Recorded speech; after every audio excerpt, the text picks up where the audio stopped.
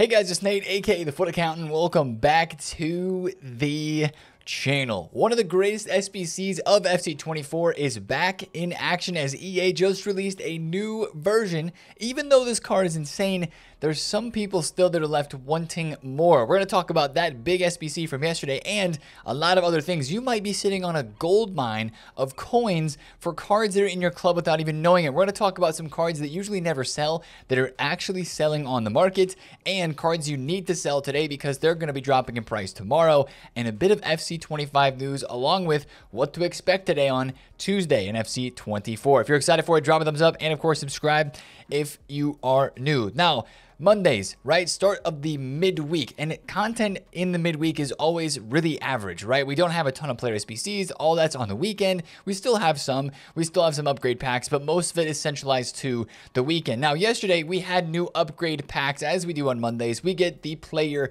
picks, where the 81 plus player pick return. Unfortunately, a little bit disappointing here, guys, right? We knew the 82 plus pick was the better one. The 81 plus being back out with the same requirement of 8 golds, but 3 rares. You're going to run into the same problem with this one that you did last week. You're going to run out of the rare golds. Now, of course, we do have the crafting upgrade that is still readily available for those who haven't completed it already, which is going to give you a lot of rares that'll make the 81 plus pick easier to do. But this is why we saved and tried to save the crafting upgrade SBC for after the 82 plus goes away, because you'll really like that grind better, in my opinion. So I'm excited to get into those. I started opening some. You might see the 6 at the top of the screen. That's how many special cards we've packed so far out of the 25 or 30 or so that we've opened from the crafting upgrade, just keeping count for fun.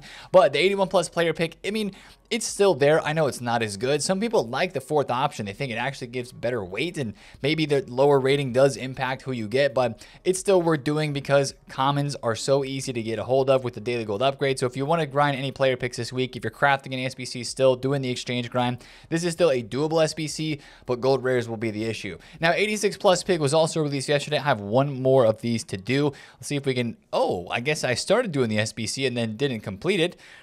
We have one more of these to finish off right here, but this is a player pick that I like. I'm a fan of the 86 plus player pick because it's an upgrade over the 85 that we used to have, and they stopped releasing it, but now we have an 86 plus, which is nice. The 85 rated squad is just okay. This is just a chance at getting some of those higher rated cards like that. Diani 92 rated, that's boom, going straight into the Butragueño SBC, or an icon pick when those refresh for sure. So that's nice. I like the 86 plus pick. There's not a whole lot to say about that except it is good. Now let's talk about the big SBC, guys. We are talking about Timo Werner, an FC24 legend. I think it's certifiable to say that Timo Werner is an FC24 legend because of this SBC right here. The fantasy version, right? 6,000 thumbs up on Footbin, by the way. I did not know that before. But this card was released during the fantasy promo. He scored goals. Spurs got wins. Yes, and crazy, you might say. Incredible that they were able to do so. But he got upgrades. And this card has become one of the staple SBCs post-Team of the Year of this game. Like, when I think back of FC24 SBCs that really made an impact for so many people's clubs, sure, there's been a lot this year, but this Timo Werner would probably be in the top 10 of craziest SBCs, along with Rolfo during that fantasy promo for sure. But this card was literally everywhere. Even up until Team of the Season, he was everywhere in people's teams. So, with this Werner card coming back with a 97 rated footies, what do we think about this one? Well, you can see the upvote to downvote ratio is pretty high. People like this Timo Werner. He's right in at 300,000 coins. He's 97 rated. He is very, very good. I'm going to say, guys, I know there's a little bit of Spurs bias here, you may say, but he is a must-do. Especially if you did the fantasy version, you know how to play with this card. That's going to help you already. You know what Timo's good at, right? It's the pace. It is the power shot. He's even got technical plus on this version and a rapid plus, which is going to make him even more OP. And always, he just has aura. He's just one of those cards in game that is just built different. You know what I'm saying? Like, in game, he's just always so good that he's worth doing cards for, worth getting whenever he gets an upgraded version. And this one is the same thing. I played one game with him yesterday. It was actually my promotion game to go from Division 1 to the Elite Division, and he scored 2 goals and won me the game. Like, he was an absolute beast. It's the pace for sure. Rapid plus with this pace is crazy. Now, when you look at the card, you see a couple of things that are a little bit problematic. He needs a finisher for the balance and the agility boost, in my opinion. The shooting is great. The passing is great. Or sorry, the pace is great. The shooting is great. Dribbling is solid. Passing is, it's there. Short pass is fine. He's got Tiki Taka, which helps in the build-up as well. But a lot of people are looking towards the small, like, glaring missing things from his card and really trying to rate this SBC as a negative SBC and not a good enough one. And I think for the price, I think we have to look at it in that regard, right? This is not a Butragueño challenging card. For the price, he's close. He actually has more in-game stats than Butragueño. We compared them yesterday on stream. But since he's not 5-star, he's only 300,000 coins. If this card would have been 5-5, then EA probably would have gotten away with a disgusting price, and we would be paying a lot more for this Werner card. So honestly, for me, this card is like an 8.5 out of a 10 for an SBC. He's right up there with Dybala as an SBC to do during footies. It's one of the best player SBCs that we have had. And I know that it's not like the Butragueño type SBC where it's somebody that's really insane, that's super high rated, with 5-star, with crazy playstyle pluses that we know is going to be overpowered, that we can grind for with all of our fodder, get us something to chase in that regard.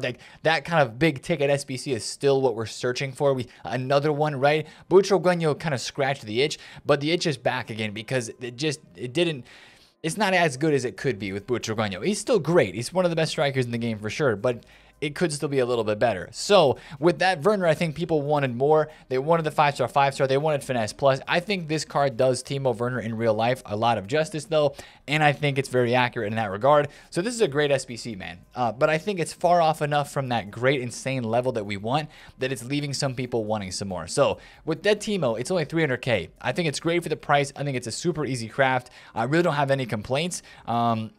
Unless we are not getting any more SBCs that are like Butragueño going forward, which I almost guarantee you we will. We're probably only a couple of days away from the next like insane, really good to craft SBC. I think that Timo's a must do. I mean, the only problem is if you have Butragueño, if you have R9, if you have somebody really insane in your team and you're like, Nate, this guy doesn't get into my team, I understand that. But again, if that's a card that you want to try just to have fun, to spice it up, then absolutely do the Timo. I probably talked too much about him, but let's talk about the other things from yesterday's content. Really, that was it. It was the 2-player picks, and then it was the Werner SBC. But I want to talk about some stuff related to your Ultimate Team Club that you might not know about. Contracts, guys, and it might have something to do with the weekend league at the moment, so maybe it's worth looking into this right away. Contracts have been selling. It's probably going to go up in price for this next weekend league as well on Friday, Saturday, Sunday.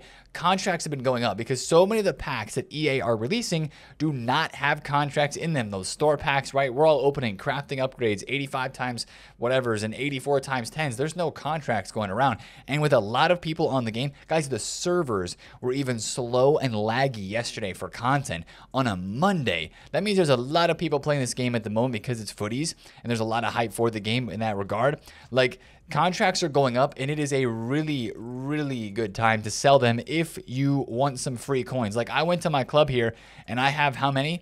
I have 188 tradable rare gold contracts. These all sell for 500 coins a piece. We did the math on stream. That's like 80 to 90,000 coins, and you might even have more than that, right? So you can sell these for like 450 to 500. They sell almost instantly, and the gold common contracts as well. Oh my gosh, I have 980 of these. 400 of them are, wow. So like, I have a bunch of coins right here that I could all sell for these, and it would take a little bit of tedious work, yes. But if you're looking for some coins, and if you're down bad, you're looking to buy some investments, or you just want to like save up for another store pack, or just to build your coins back up, like, look to your consumables pile. This is how you add them really easily. Go to your transfer list and hit L3, search by consumables, go to contracts, and you can list them straight up from there. I do imagine the prices will dip a little bit as we head out of the weekend league. Less people are playing games, but definitely this next weekend, if you don't want to sell them for like 400 or whatever, 500 today, they might be back up to like 700. Even some people are saying they got sales at 2,000 coins on the weekend for contract cards because nobody was listing them up. So yeah, it sounds crazy to be listing contracts in August, but you might as well go ahead and do it with some free coins. Now, the other thing I want to talk about is team of the season cards. You saw the TOTS cards in my transfer list. I sold the couple that I had invested in. There was not very many. As we're talking fodder, TOTS cards are 40,000 coins again, guys. They go up to 45,000 every single day at the content drop when the new stuff is released, but then they come back down. Today is your last day to get out of these cards. They were 40K last night. They went up to 45K at the content drop. Almost the same thing as Sunday. 38K up to 45, 46.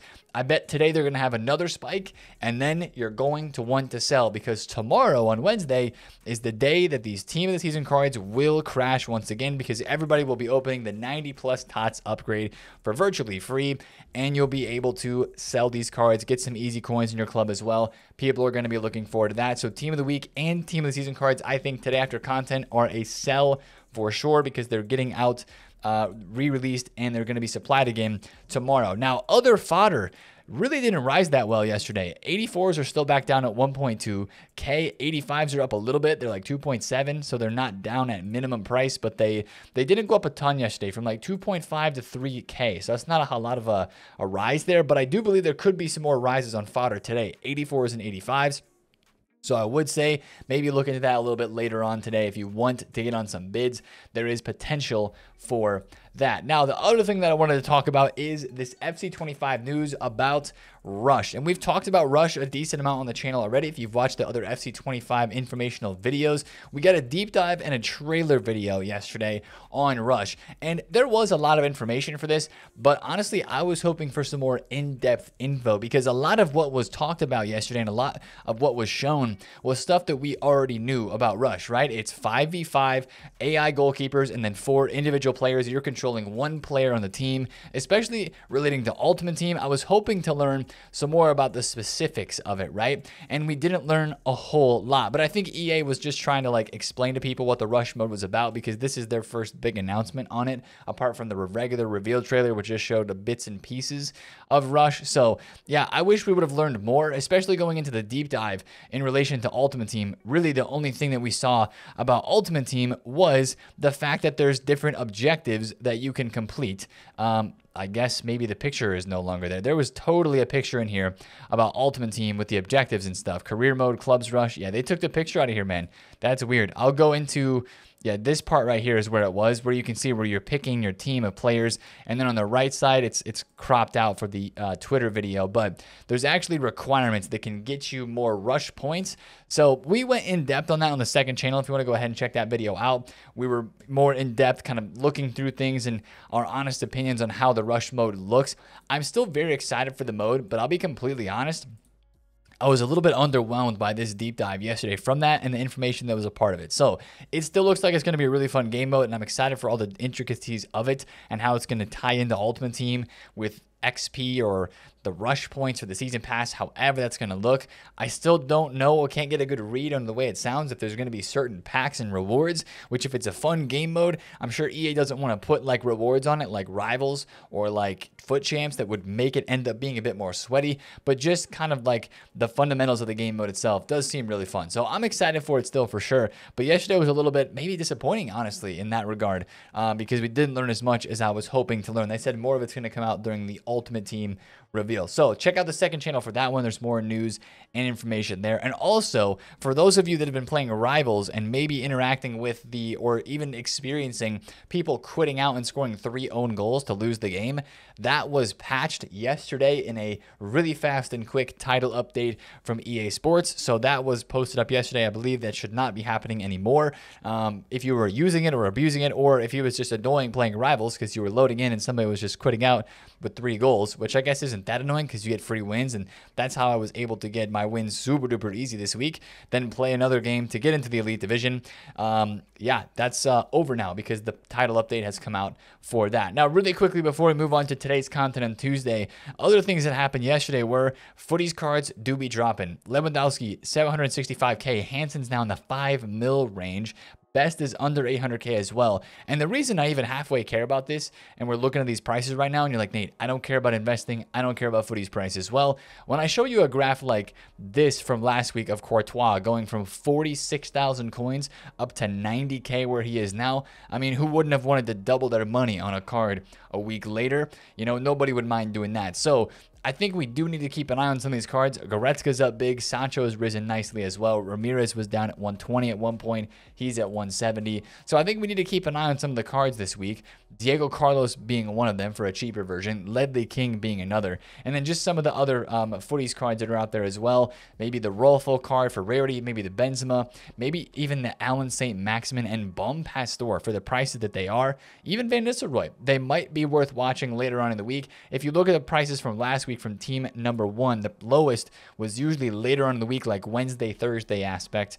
So I wouldn't expect these cards to be investable today. I think I would wait a little bit later on, but we will just have to see what happens there. Those prices are dropping though, as you would expect. That's normally how things move on a Monday market. Now let's talk about Tuesday today, because there's always one thing we look forward to on Tuesdays, guys, and that is another SBC pack or player pick to have some fun with. And today we should be hopefully getting this SBC back and some other variation. They last week increased the rating from 93 plus to 94 plus, and they added in Greats of the Game heroes and the Footies 1 team, but they took out the icons. Remember, that was like the caveat to this SBC. It had the Greats of the Game heroes and the Footies team 1 and heroes, excluding icons. So in my opinion, they're going to go the lazy route today and just refresh this SBC, but include team 2 non-icons. So technically you would have a chance at packing Hansen, Lewandowski, and Rolfo today from this, Benzema as well, but I think the chances from that are going to be pretty slim. Last week, the Greats of the Game heroes, the Make Your Mark, and some of the lower tier team of the tournament cards were very packable from this, and there was like almost all Copa America team of the tournament cards. If you guys remember that, we opened them on stream. We'll be opening some more of these on stream today as well. I would imagine it's a similar type of player pick, 85, 88 rated for the requirements last week with 1 team of the season required. That's going to help your TOTS card prices today go up a little bit more after content with all the other 84 times 10s that will be refreshing and everything as well. So I would definitely watch that part of the fodder market, and it's going to be basically free to craft, of course, whatever it is, because at this stage of the game, you guys know everything is easy to craft,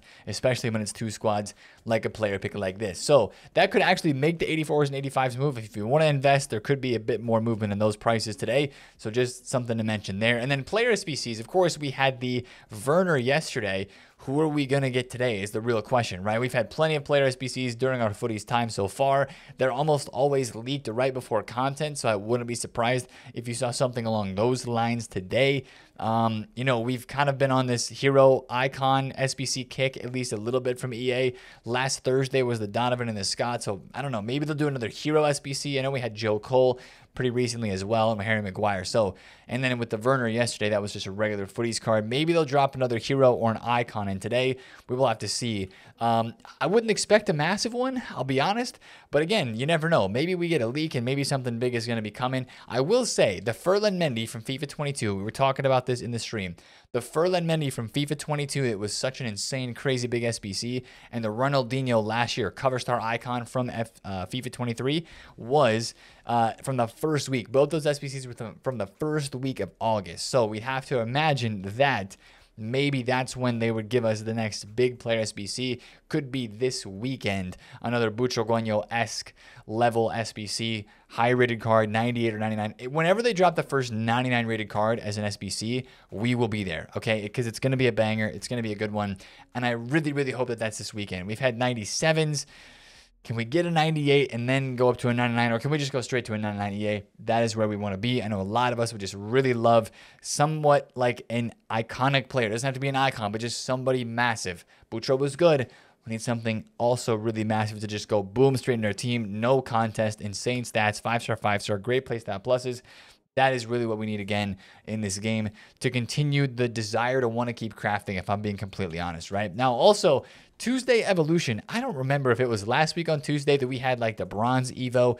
I think it might have been either Tuesday or Wednesday. So just keep an eye out there as well for another evolution dropping today. I know that we had the 75,000 coin one that I put Kulusevski into just recently, the Footies free kick crown on Sunday.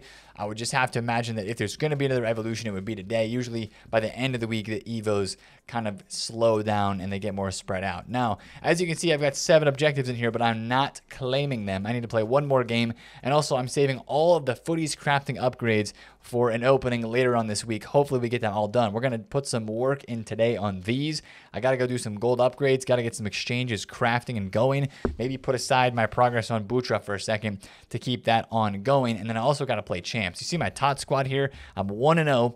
and I got to get the best weekend league record that I can with this team. Hopefully get 10 wins.